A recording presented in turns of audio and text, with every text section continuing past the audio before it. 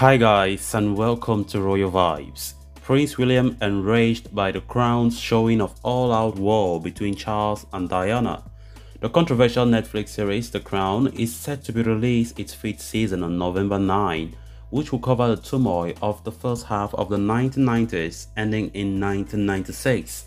So guys, before we get right into the full story, please do ensure to subscribe to the channel if you haven't.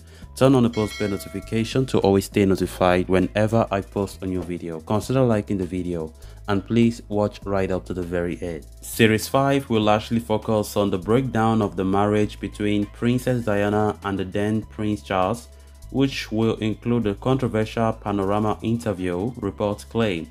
It will also see the end of Prince Andrew's marriage to Sarah Ferguson and Princess Anne's marriage to Mark Phillips. Diana's interview with disgraced journalist Martin Bashi was found to have increased Diana's paranoia after it was concluded that Bashi used deceitful methods and breached BBC guidelines to scoop an interview with the princess. The then Princess of Wales famously said in that interview that there were three of us in her marriage to Charles.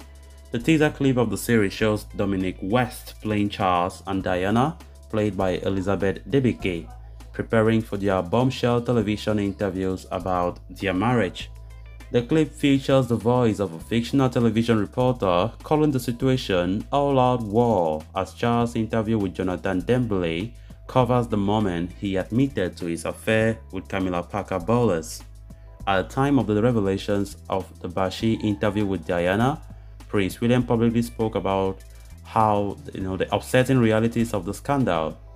A source close to the Prince of Wales told the Telegraph that the Prince had made his feelings very clear about it and that the Crown's deprecation will be met with in the way you expect.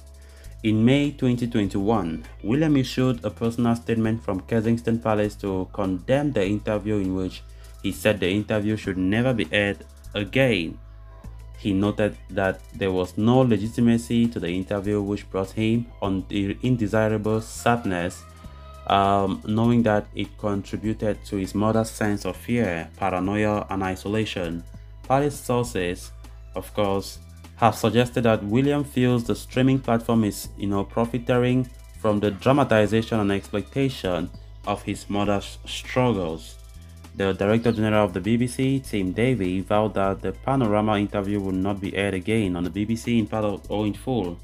He also issued an apology to Charles, William and Prince Harry for the way in which Princess Diana was deceived and the subsequent impact of all their lives. The palace will be preparing to be rocked by the upcoming series, given the impact it was previously had on the reputation and popularity of certain members of the royal family, notably the new king. A friend of Charles told the Telegraph that the Crown is exploitative and Netflix has no qualms about managing people's reputations. However, when the Crown began, its creators vowed that it was not presenting itself as a docuseries, and the viewers understand it is not wholly reality, a notion which has been contradicted by the backlash directed towards the firm since the series aired. So guys, with that, we have come to an end of this episode. Thanks a lot for watching. Until next time, bye bye.